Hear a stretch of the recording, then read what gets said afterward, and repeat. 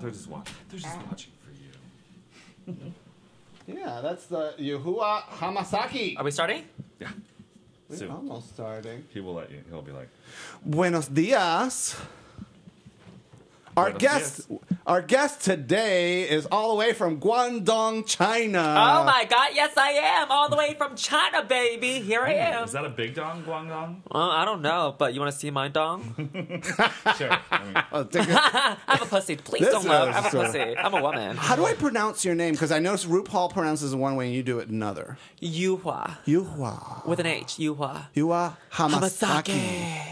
Yes. And this is actually the name your parents gave you, just like RuPaul did. Yes, it was my legal name because when I started drag, I was just going to the clubs. I didn't think I was going to continue doing drag. Yeah. So I just kept that name, Yuhua, because everybody was calling me Yuhua at the time.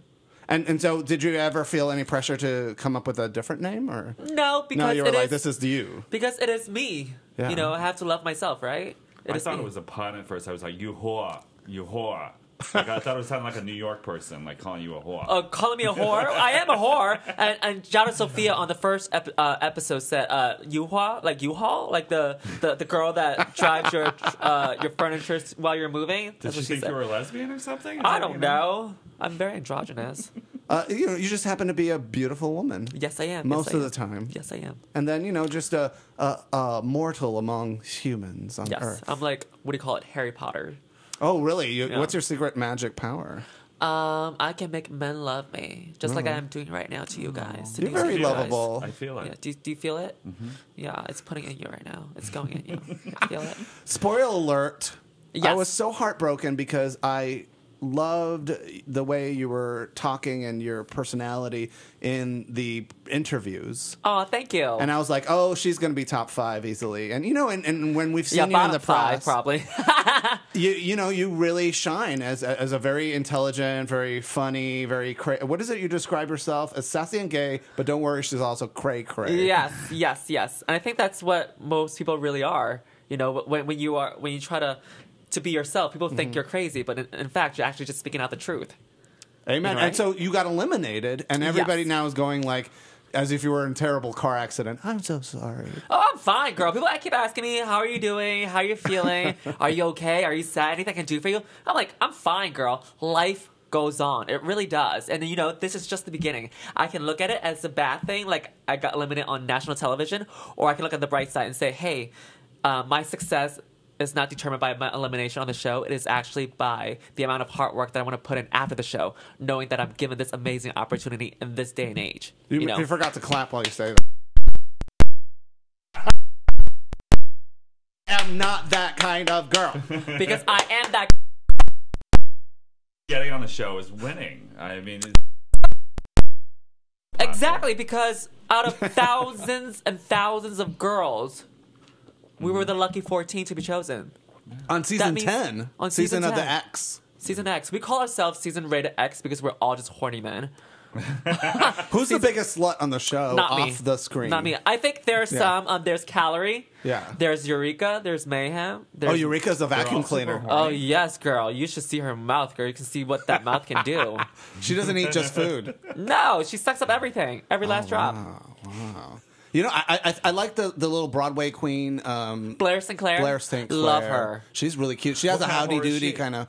What kind of whore is she? Yeah. What kind of whore is she? a very, very subtle young whore, I would say. Now your family moved from Guangdong, China when you were 8 years old? When I was 7 years old. 7 years old. 7 years old. And when we first moved here, I had a culture shock because it was my first time seeing people that were different from me. Okay. And when we landed at JFK, that's when it hit me, oh, we're at a different country. And that was the first time I ever saw snow looking out the window. It was October 1997. Were you happy when you saw the snow? I was like, what the fuck is that? What the fuck is that? What's going on? Because I'm from Puerto Rico, and I always associated snow with Christmas. Yes. So when Puerto Ricans see snow for the very first time, we get so excited. We're like, this is magic. This is Santa Claus is about to show up. What we associate snow is with cold, not Christmas, like bad weather, something bad's coming. Like that's what we associate snow with, like cold weather. Oh, death. Yeah. Like winter is coming on Like winter's coming. Game Like, of Thrones. Yeah, like we have to like go hide or something. So was it did your family regret initially the move to New York? No, not at all, because they moved here for us, for us to have a better life. So I don't think they have any regrets unless they don't really love us. Right? Well, and your family has been very embracing of your job as a drag queen.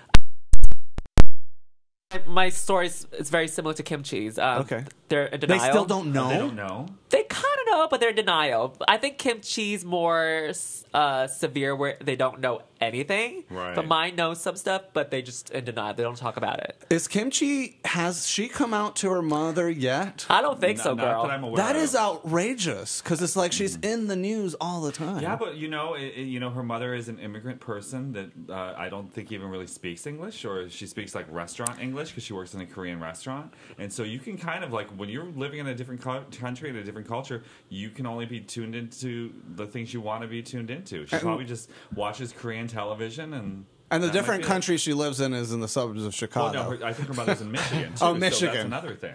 Look Her at that school mother's at in TL. Michigan?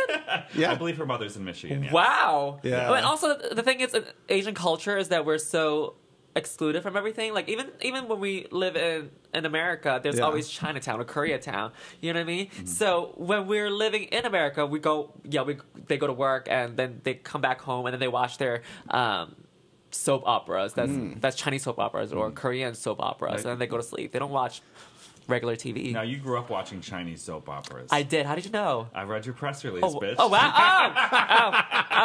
Oh, yes, I did. I'm a journalist. Oh, okay. Yes, I did. I love them. Yeah? Yeah. Because they're interesting because, I think in the United States, historically, we haven't had, like, a lot of the historical soap operas, but I think we're getting some of them more nowadays. But because the thing, tell the audience what soap operas are like in China. Very dramatic, Yeah. like telenovelas, like very dramatic. Sometimes it doesn't even make sense, but you find it entertaining because it's so dramatic. The costumes are very, very grand. The acting is very, very grand, and the whole production value of it is just very, very big. Yeah, and so it's interesting to see because like when I stopped in China, where I was trying to. Where did you go? I went to Hong Kong. I spent about 2 weeks there, and we also did a trip to like Macau and to Guangzou. Yes. That's where I was born. Oh yeah. Yeah. Okay. Yeah. Great food. I have Yes, to say. yes. And so we were watching one of these television shows, and of course it was in Chinese, so we didn't know what was going on. But we're just like, these people have all the feels. Yes, they're like all Did types that of. inspires your drag? Yes, I would say so, Yeah. especially in the ancient soap opera, the way they dress. It's the costumes, it's so beautiful. The colors, like I said, it's very dramatic, very grand, and a very glorified version of it. So how did you get into drag? How did I dip into drag, or how do I get into drag How every did time? you get into drag like in the beginning? In the beginning, well, it's a very long story, and I have to tell it every time, but growing up, like every LGBT person, you were bullied, you were made fun of, you didn't fit in. So while growing up, I would try to be very hidden, very low profile. So I would try to be like in the corner, not trying to have any fun. So when I started doing drag, that's when I felt like, oh my God, I'm finally feeling expressive. I'm finally having fun. I'm finally grasping back all those years that it didn't get to be myself. So I started going to the clubs at 16 to gay Wow. bars because that was the only way and only place and environment that I felt like I didn't feel like I was judged, that I feel like I wasn't being criticized, and that I could just be myself and let go and be free. And the only way to get into a gay bar, as we all know, is to dress in drag, use a fake ID, and get in. That's what I was doing, and it just went along from there. So you just had a fake ID. Now, was it your real name and stuff? Was a different thing, or was it I had somebody else's identity? I had so many IDs. There were because they kept getting clipped to like, this ID's no good anymore. yeah. This McLovin. I've used IDs of different people before. They're real IDs. I just buy off of them, and then they claim it that it's lost, and then there are other IDs where I just photocopy it and then just change the year on my ID. Yeah, it's amazing how many people start drag at such a young age. Because like, Yeah. if you want to get into a bar, it's the fastest way is just slip on a dress and put on some makeup, and they accept you. It wasn't even for me. It wasn't even Yeah. about drinking or partying. It was just more about being accepted and and And expressing yourself creatively. not even that too, but also just expressing myself authentically 100% without judgment. May I ask you what your Yes. gender identity is? Gender fluid, gender neutral. Okay. Yeah. That's beautiful. Thank you. Do you have preferred pronouns? Doesn't matter. He, she, it, shit. Doesn't matter. Doesn't matter. Your gender, your preferred pronoun. I think one of the queens was saying is Miss Vanjie, Miss Vanjie. Miss Vanjie. Are you surprised how that's just kind of taken over the gay world, Miss Vanjie? You never know. That's the Yeah. thing with memes and trends and social media is that something so little and so small that you don't expect it to be so trendy, all of a sudden it becomes so trendy because of social media, Instagram, Facebook, and Twitter. Yeah. I don't know. I kind of feel like VH1 kind of spoon-fed us that one a little bit. How? Well, because she said it, and then Michelle Visage whispers it into RuPaul's ear, and then on this latest episode of this latest episode they refer back to Miss Vanjie. So it's like they kind of knew what would catch fire because it was such a weird moment. I thought when she said it, I thought she had problem remembering her own name and saying it because she was so shocked that she got eliminated that she was saying Miss Vanjie, and then I said her saying for the second time. I was like, oh, she fucked up again. And the third time, she still fucked it up. I was like, okay, she's very, very nervous, and she's very, very shook that she got eliminated. That she said her name 3 times incorrectly. So why the Japanese name? Hamasaki. Hamasaki comes from the Japanese pop singer Yumi Hamasaki, and she's like the Madonna of the Asian world. And Hamasaki, when you say it, it just sounds really cutthroat, fierce. Yuhua Hamasaki.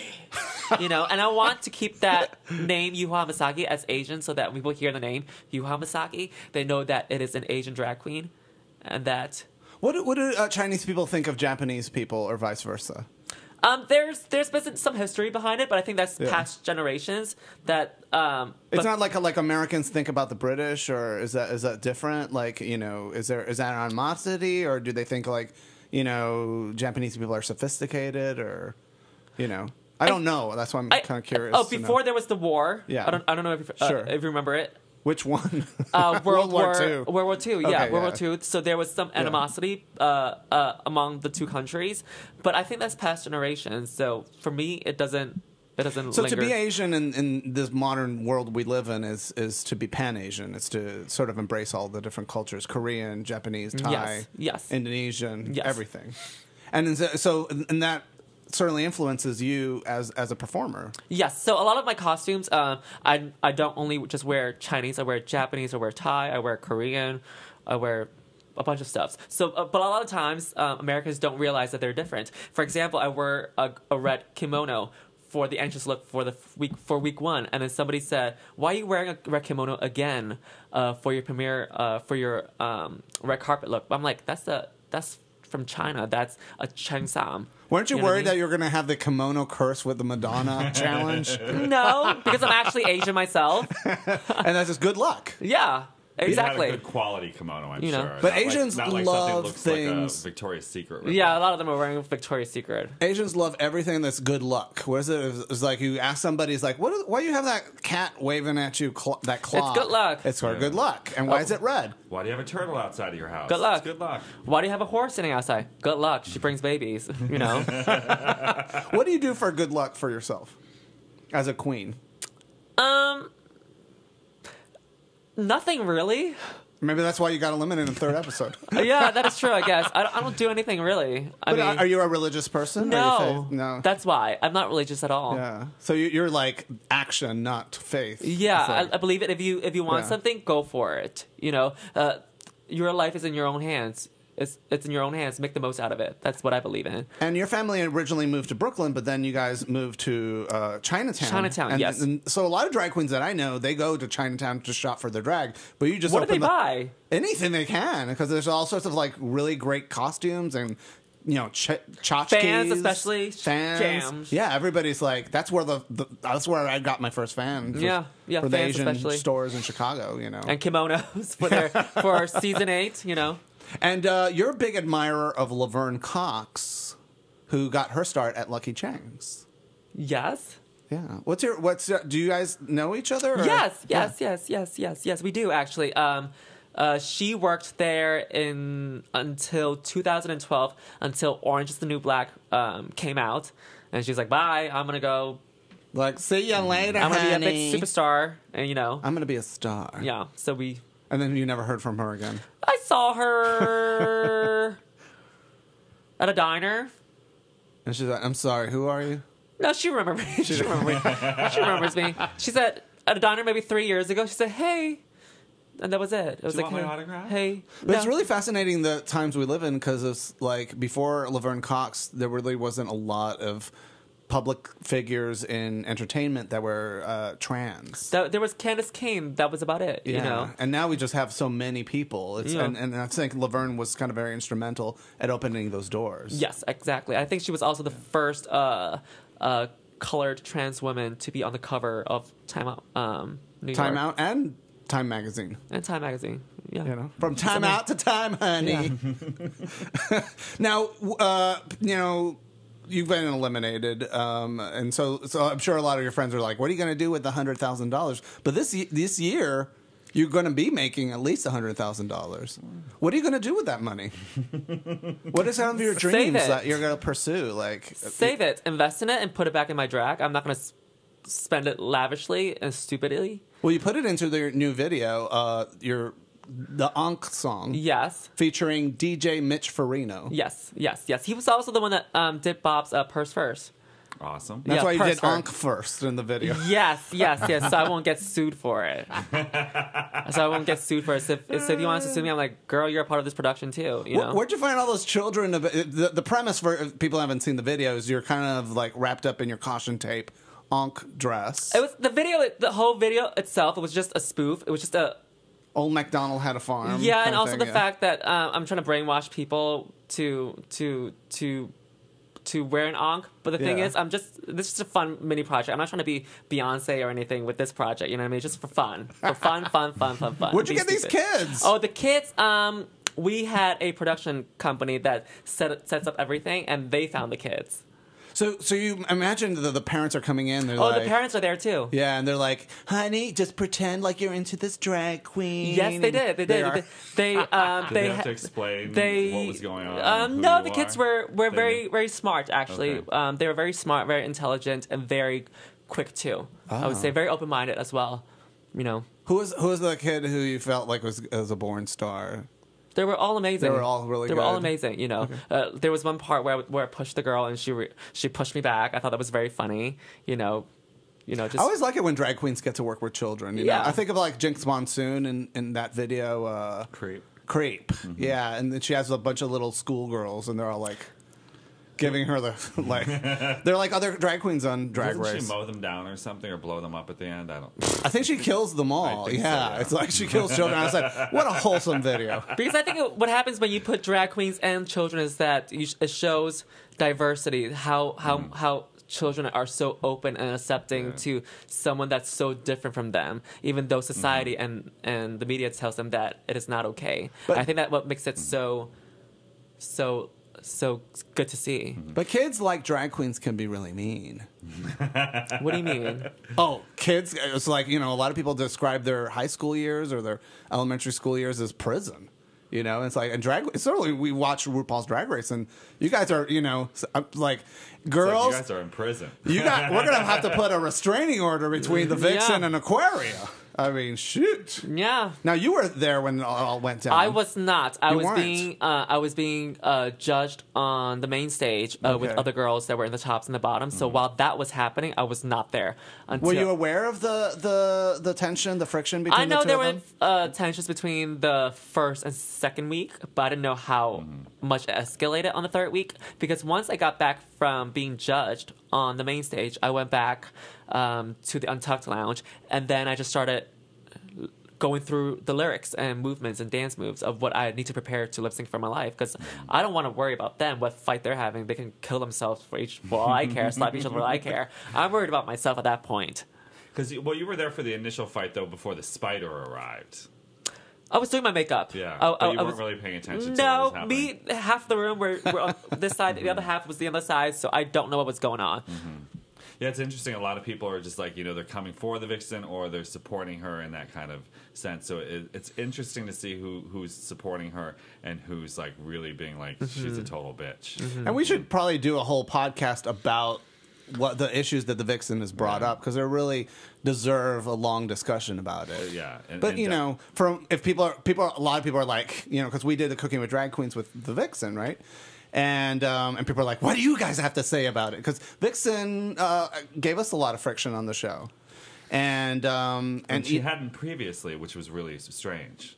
Like there was in real life, shift. or in real life, Vixen was a very close friend of ours, and we know Vixen very well. We filmed in her home, and we followed Vixen around for months with a video camera.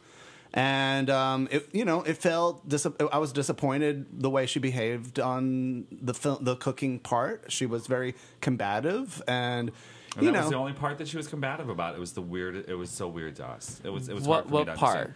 Like when we cooked in the kitchen, because when we do Cooking with Drag Queens, it's we follow them around to the clubs, we videotape them, we do a talking head, we interview them. She'd been on the podcast like 7 times, and then when it came to the cooking part, she was just like, I'm going to be a bitch, and we're like, please don't be a bitch. That's not what we're about. And she's like, no, I'm going to be a bitch. And so our editor did the best she could, and to tone that down, but it still came through, and I it's disappointing to me. But she has battles that she's fighting that I will never understand. And we love the Vixen, and we're very proud of her standing up for herself and calling out the racist optics of the show in a way that actually gets brought up on the air. And she's also a muckraker. She's someone who jumps into a fight just for the sake of getting attention.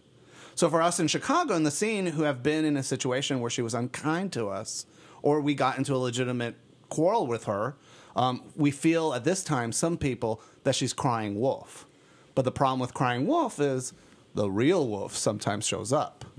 And the wolf of racism is real, and we have to forgive Vixen and understand where she's coming at, because ultimately we want to fight to get people to vote. We want to fight to make the world a better place.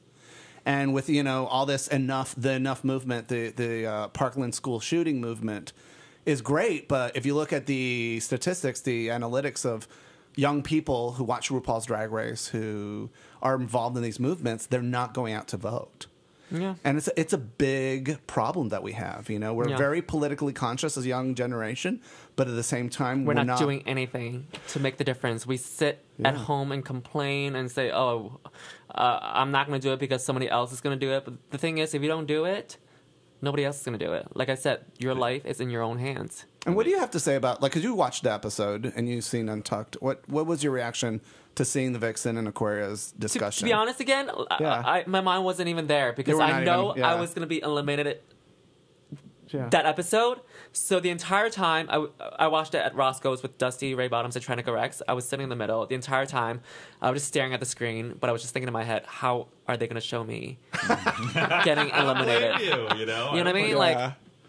Like how are they going to eliminate me? How do you feel your elimination went? Do you feel like do you feel okay? I feel fine. Yeah, I feel fine. It was just. Were you surprised by anything that you saw on the screen? No, because I know what I did. I know what I said. I know what was said to me, so it wasn't a surprise. I remembered it, so it wasn't a surprise. I was just wondering how it's gonna look on screen in person, watching from a third person's point of view. You know what I mean? Watching myself. And so, what do you feel like was Brandon Branton wants to know, what was your most challenging moment between filming an episode and when it finally airs? The challenge is, before announcement was keeping a secret, because everybody's asking, are you on? Are you on? Are you on? Are you on? Are you on? Yes. Are you on? Are you on? Are you on? Are you on? And you can't say anything. Yeah. And after the announcement, or each episode, the hard part, the difficult part was sleep, I would say. Oh, just winding down for the end of the day. Because you're filming throughout the day, and at the end of the day, they have you comment on what took place that day. And and they have you wear the same outfits to have consistency. Oh, we can't talk about that. Yeah. Oops. Can't talk about it. Sorry. I But thought you're that was up public early in the information. morning. Yes, we're up. We have long days. Yeah. We have long days. It's a lot of hard work, but it's very rewarding at the same time. One thing that a lot of the contestants, I guess, got into trouble for talking about in the past seasons were that they would get checkout notices in their hotel rooms. And they stopped doing that. After season 4, I think they What caught happened? on. They would tell So them if they're they going knew- home before they sent them They home. would get from the Oh, hotel yes. they were staying at, they'd Yeah. get a little note saying, here's your checkout date and all Yes. this stuff. And they'd be like, why am I getting this checkout Yeah, date? exactly. And then they go home. Exactly. I've heard that. I've heard I those think stories. Mimi on First is the one who kind of just... She spilled the beans on she that. spilled the beans out there. And then other people chimed in and be like, yeah, that's Yeah. true. But were you surprised when you got eliminated? Do you feel like it was an unexpected departure for you? I think everybody can say that they don't expect themselves to go home so early or Sure. going home at all, you know, but you never know what they're looking for because it is a TV show produced by a group of people, not by whole of America, you know. And you certainly had a Snatch Game character ready to go. Yes. What was it going to be? I had several, actually. I had Jackie Chan on mine. Of course. Jackie Chan, Christina Aguilera, and also Lois Griffin from Family Guy. How does Hi, it- Peter. You can't do cartoon Stewie. characters. Yeah, I think you can't. You have to do real people. You have to do Yeah, real people. but we had to bring in Yeah. several options. Yeah. So those were my That's- options. oh, too bad But we you don't can get to do see real that. people even though they like play a character, right? So Yeah. you just do like The even person though that the narrates person, and then Lo- like Lois Maggie Griffin. Smith. Like when Ben did Maggie Smith, he did it as as the Duchess or the Yeah. Dowager Countess. What was she called? Yeah. I don't know. Dusty, Dan something. Dusty Ray Bottoms, you're touring with her. You're here in Chicago at, Yes, at with her. Roscoe's. Yes. And Dusty Ray Bottoms had a really tough time with her family. They tried to take her into an exorcist. Yes, she told me that for the first time ever 2 years ago. We worked at a bar called Pieces in New York City, and she told me that in the dressing room, and I was shocked when she was telling me that story because I didn't know how severe some people take it, that they would have an exorcist come to their own home to their child and have them open their mouth and perform Open their this- mouth. open her mouth like to take Get the the demon demons out and evil out of her, which was Yeah. which was the gay stuff. because they you go. know? The demons go in through your holes. Ooh. Any of your holes. Many holes. Just don't keep those holes. Shit. That's why your anus slaps shut after you're done pooping, so that the demons don't go in there. Is that really what the religious... They just made that up. Is that true? Is that a thing that Yeah, people of course. believe? That's why God designed the anus to close and your mouth to close, so demons don't go in there. Oh, wow. But I eat a lot. Christopher Michael Ramos says, "Do you believe, like other queens have stated, that Ru and the producers look through all of your drag and decide if you're worth keeping?" Hi, Christopher. Say that question again. Do you believe, like other queens have stated, that RuPaul and the producers look through all your drag and decide if you're worth keeping?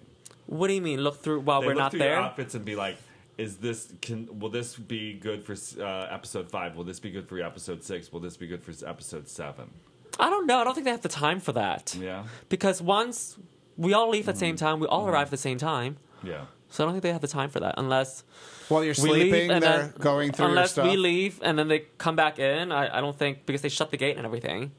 You know. And so your time in the hotel room is very much time to decompress, but you're just like so caught up in what happened and how you're thinking and how this is going to affect your life. That's really hard to just get a good night's sleep. Not even that. I'm not even thinking about my life actually. When I'm back at the hotel room, I'm thinking about, oh my god, I just had a very long day.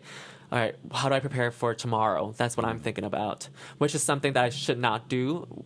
Knowing if I knew that was going to happen, I should just go back to the hotel room, forget everything, get a good night's sleep, and worry about it tomorrow. That's how I should have done it.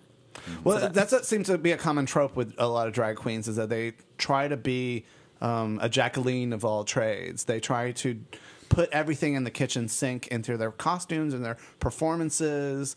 And a lot of common criticisms that the judges I've seen tell them to do is, which is a similar thing that a fashion person says. I think it was when you're done with your look, take one thing off and then you're done. Who was that, Mark? Was that Anna Wintour who said? It was the guy Coco from Chanel. wasn't it? Coco Chanel. Coco Yes. Chanel.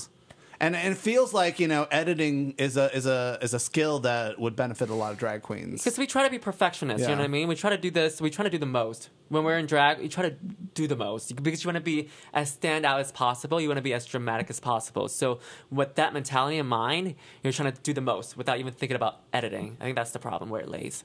And so that, like, I think about like a show like Mimi on First one time I saw that she did, where she just had, it looked like a yard sale on the stage. What was she doing? She just would travel like with 6 or 7 suitcases. And she had them all on the stage? And she just had tons of props. It was, props. and to me, I was like, a part of me, I was really fascinated by it because she literally, like, if she, had a scene where she's drinking a cocktail, she would have a cocktail, and she had a burger, and she had a kitchen sink, and she had a fan, and she had puppets, and she had bowling pins, a bowling pin, and did it work a rubber out chicken. well? I think it was an interesting performance, and certainly like. In the early 90s, it was very similar to a lot of artists. Either they went completely naked, they took all their clothes off, and so there was them naked in front of an audience telling their life story. Like I think about Tim Miller or Holly Hughes. Or it was like a polar opposite, which a lot of drag queens were doing, and they would just bring everything in the kitchen sink onto the stage with them. Yeah. And so You it's try to do the always most. difficult to strike that balance as an artist, is like, how much do you actually bring into your act, versus like just having faith that we're going to enjoy the show just because we love you. Yeah. And you don't need to, some people just discover, like, I think Milan discovered this. It's like, maybe drag isn't necessarily the path that I want to take. I just want to be a musician. I want to be a performer. Yeah, and she's doing fabulous right now. How do you see yourself, like, going in this direction so far? Like, do you feel like you're going to get more elaborate, or are you going to simplify, or how's do you this mean, going to elaborate my drag, or do you mean my just the way your that I look, artistry? or? Yeah, like, do you feel like you're having a tendency to, make things more elaborate, like do multimedia performances? Like I'm thinking about Todrick Hall. Like he brings everybody in town into his videos, and it turns into a multimedia spectacle. And then there's other artists who... Like Sia, yeah, who's just literally standing on stage, not moving, one single camera, one single shot. Depends what I'm doing, I would say. If it's I thought you were trying to tell me something. Oh, Mark wanted to ask a question? I'm going to ask, well, when you're done. Okay. It depends what you're doing, I think. I'm not a singer. I'm not a dancer.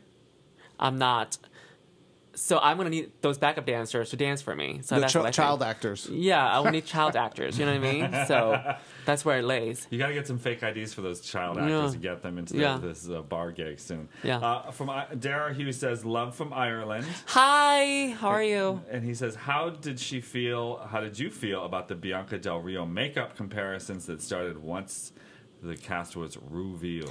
Every year when the new cast of girls are announced, our promo shots go out, everybody starts comparing your makeup, your look, your face, your aesthetic to previous Drag Race contestants. And if you actually look at our makeup, me and Bianca's, we wear big lashes, yes, but our lashes are actually very different. Our makeup are very different. The way that we draw our eyebrows and the way we contour our face, it's very different, actually. It's just the fact that we have big lashes and we smile in our photos, people think we look the same. You know what I mean? I even get compared to Gia Gunn. Absolutely. Kimchi. Jiggly Caliente. Manila Luzon Angina. You know what I mean? So anybody who's Asian is going to be in the same I was category. getting to that point. But Yeah, I get compared to Manila Luzon, too. How? People saw me on drag, and they're like, you look just like Manila Luzon. I'm like, you really? You see, that's the thing. People compare you to people that they know. Yeah. You know what I mean? Like when drag queen who they see first, they invented it. Yes. You're like, oh, honey, I've been in drag for 20 years. Yes. Or when Nicki Minaj came out, you're like, oh my god, you look and your music sounds like Trina. You know what I mean? Or Little Kim. Or people always compare. Mm-hmm. And it's there's something about being compared. Like nobody. Even when it's comparison to somebody who's really great, you still kind of resent it a little bit because everybody wants to be unique and appreciated for their own talents. So, like, to drag queens, it's kind of like one of the rudest thing you can do is compare them. Sure, compare me to Bianca all you want. Just pay me her booking fee, I get paid $1. Bianca Bucks, honey. Trademark. Yes, girl. Yes. You have a lot of merch now. Yes. And right now, I don't know if you guys can see it in the video, but Cooking with Drag Queens merch is sitting on the floor of the living room right there. And I have to go to work after and help them unpack. Thank you for your efforts. What are you? How are you managing all this? Because every drag queen does it differently. I know that like Bob the drag queen just kept his old apartment and uses it as a storage locker. What about you? Like, I use my apartment as a storage locker, but you're living in it too. But I'm living at the same time too. But it's pretty decent size, I would say. I mean, at this point, I'm just sleeping there. I mean, I'm barely even home. You know what I mean? So I'm just sleeping there. So my merch is over there. I just whenever somebody puts in an order, I shove it in the envelope myself. I lick the envelope myself. I handwrite the envelope myself. I do everything myself. Yes, I tell them if you want my saliva, you want to clone me, order my merch. And they can kind of kiss you by kissing the envelope. Exactly. They have to kiss and lick the envelope again. Sure. I want to do this one. Brian Sweeney wants to know. Hi, Brian. Who would you want to have most sex with, Mark or Fausto? He asked this question just to start a fight. Do you guys know this guy? Yeah, we do. Okay. He's a guest on our show. Can I pick both? Is it okay? I'm very single. I'm very, very single. Brian also put himself into the mix. I'm very single. I'm desperate. I'm horny. You want to have Brian. He's one of the funnier and more appealing of people who does this show on a regular basis. He's also straight, so you have to do full on fish. Is he really straight? Yeah. He's Can I real see a straight. picture of him? Yeah, He's a straight brother. Mark, you pull out your phone. Kyle Coffin says, "Hey, what is some advice you have for brand new baby queens that are trying to bust into the scene? I'm doing my third show tonight in St. Louis, quenching everyone's thirst." What's her name? Her name is Kyle Coffin. Hi, Kyle.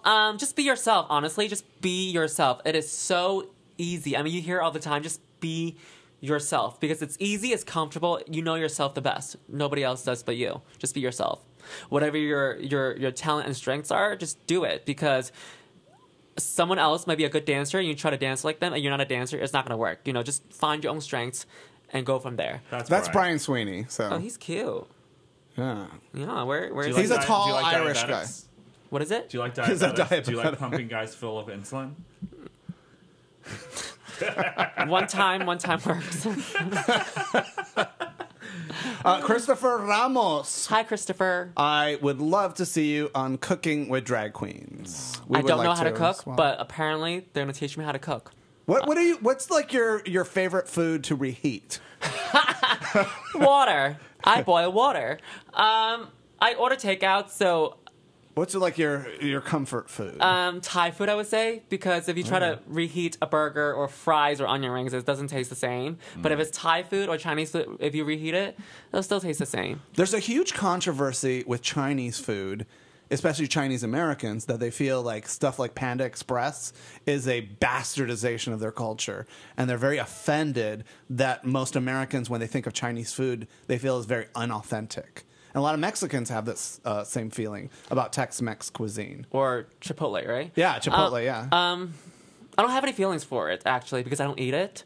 You think it's? Do you like Panda Express? Have you eaten there? Or? I tried it before. I didn't like it. Orange chicken is not. We just ate there yesterday. I love Panda Express. What's something your mother would try and get you to eat as a little kid that you were just like, I am not eating that? Everything. Yeah. You know, we grew up eating. You think? I mean, Lizards, snakes. Snakes, yes. Frogs, Chicken feet. yes. Chicken feet, yes. Turtles, yes. What else? What does a turtle taste like? Like meat. Meat. Which is why I don't eat meat anymore because I You're grew vegan. up.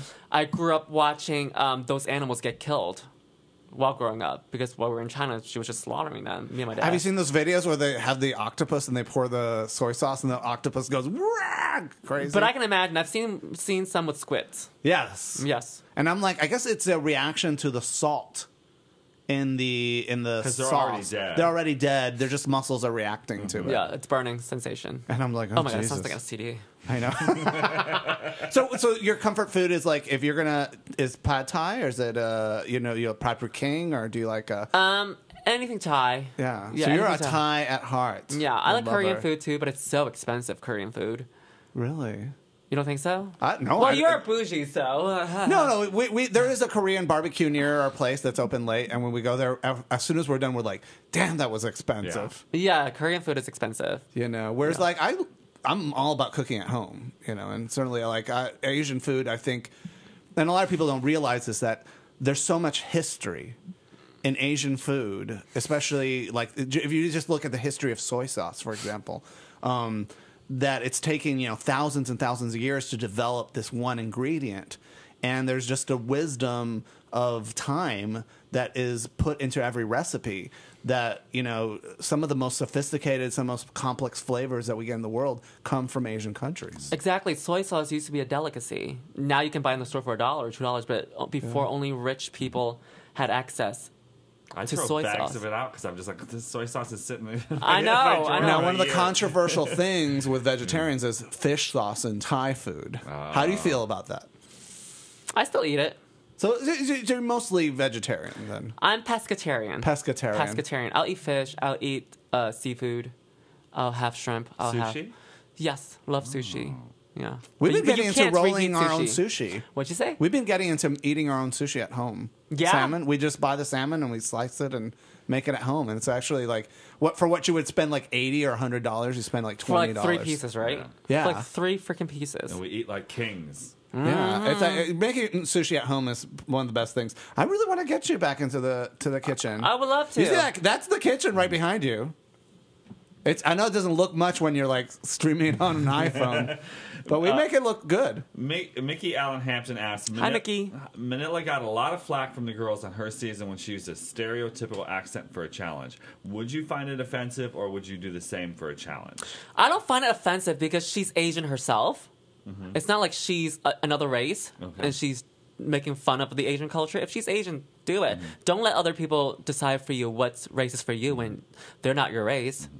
Brandon Balone, also known as Hi, Brandon. Jisabella. Hi, Jisabella. I know that bitch. She's yeah, from New York. Yeah. From season 10, did any of the queens hit you up to make them costumes before filming? Yes. Because you're good sewing. Yes. Because for years you've been making costumes for girls in New York Yes. City. Monet Exchange had to fix some of her stuff. I had to fix before going into filming. Cracker, she asked me. I told her, sorry, I'm swamped with other projects I cannot finish. If I do yours. And did she give you that look like you got on too? No, she didn't know. She did not know until she walked in. Okay. Dusty Ray Bottoms, I was making stuff for her, but I didn't tell her. I didn't tell anybody. Nobody knew until I walked in the room, and they were like, And when you were making my stuff, you were God. like, I bet this is for Drag Race. And you're like, let me fuck this up real bad. I did not actually. I was a fair competitor, and I knew Yeah. they were on. They were just not telling me because Yeah, you can tell. I know the stuff that we were supposed to bring, and they were exactly having me fix or make stuff for them that were exactly the same list that I got. You had a really good excuse. You What? said you were in a coma. Yes, I did. It was a play off of because you're not supposed to tell anybody that you're Yeah. leaving for production. So it wasn't until I was on the plane, I was flying to LA, I sent a text to all my employers and said, hi, my grandpa died. I'm going back to China now. I'm sorry. So when I came back, people were like, oh, she was filming this and this and that. She wasn't even in China. So I said, let me play off of the fact that I was in China. Okay, fine. I was in China because I got into a coma. So that's where I came out. Really? Did anyone believe you were in a coma? People that don't watch Drag Race and don't understand that Drag Race is filmed around that time, yes. They believed it and they sent me messages and said, are you okay? Are you fine? How are you? What happened? Everything okay? But people that watch the show and it's a fan of RuPaul's Drag Race, they know what's going on. They just laughed Just about know. it. Yeah, it's like you should have just told people you're visiting your grandma in Korea, like Kimchi did. Oh, God. Sasha Kills, who's a Parisian drag queen. Hi, Sasha. Writes, how do you feel about the lack of drag queens of Asian descent on the scene? Do you think there's a particular reason for this? And are there any Asian drag queens you want to give a shout out to? Okay, that was a lot of questions. Yeah. Break it down for me. Sorry. How do Why- you feel about yeah. like there not being that many Asian drag queens, and why do you think that might be? Um, or do you feel like there's a lack of Asian drag queens? Yes, I think there is a lack of Asian drag queens because doing drag, not everybody just wakes up and say, I'm gonna do drag.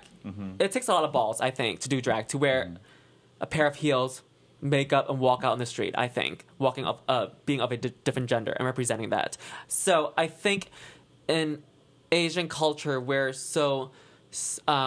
taught to be obedient, that we don't have the opportunity to be a rebel and break out of our shell, and I think that's why it's Do you feel such a less it's number much of, it's coming from inside their own community as much as yes, outside? you're putting it in a better words than I am. Yes, I think that's what's going on. And so it's part of that, like, because your family's so important to you, there's a lot of expectations placed upon you. Yes. And being a drag queen is all about sort of breaking that mold. Yes, and also even being gay. Yeah. You know what I mean? That's the first step, and then you have to become a drag queen. That's double elimination. The sashay away for both those reasons. Yeah. Do you feel like at some point in time you're going to sit your family down and say, Mom, Dad, I'm a beautiful woman. And I'm on RuPaul's Drag Race Season 10. Do they know you were on TV? No.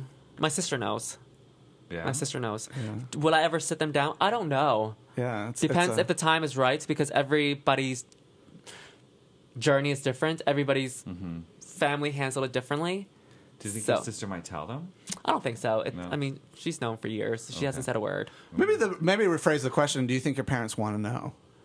I don't think they want to know. That's why I'm not telling them. I would rather not have them know than let them know and be sad about it. And just keep peace in your home, too. It's like... And have peace and harmony and goodwill and bring honor. And luck. Yes. And waving cats. So tonight in Chicago, for people that are watching this on the live feed, you're performing at Roscoe's. I am. Are you with some of the other girls? Yes, I am. It's me and Dusty Ray Bottoms. Awesome. Yeah, my sister from New York City, Dusty Ray Bottoms. You guys going to do an exorcist on stage? Yes, Exorcism? Yes. We joked yesterday. Bring the gay back in. Yes, we joked yesterday. She said she learned how to do a death drop not too long ago, and she passed out for 20 minutes. And people were saying, do a death drop. She said, come tomorrow to Roscoe's and see me do that drop during my performance. And I jumped in and I said, I'll make sure she passes out for 20 minutes. I'll hit her in the head. I'll put her in a coma too. Did she actually like pass? She hit her head. That's what she said. She had a concussion. Yeah. That's what she said. She passed out for 20 minutes. Wow. These death drops are so dangerous. Shangela broke her knee. Yeah. Can you do a death drop? No. After we're done, we'll teach you how can to teach do me, it. yeah. Okay. And you better teach me live on video so people know that's actually you. Do you want to do it? We can do it right now. Okay, you want to do it? Okay. Do you really know how to do it? Yeah. I mean, kind of.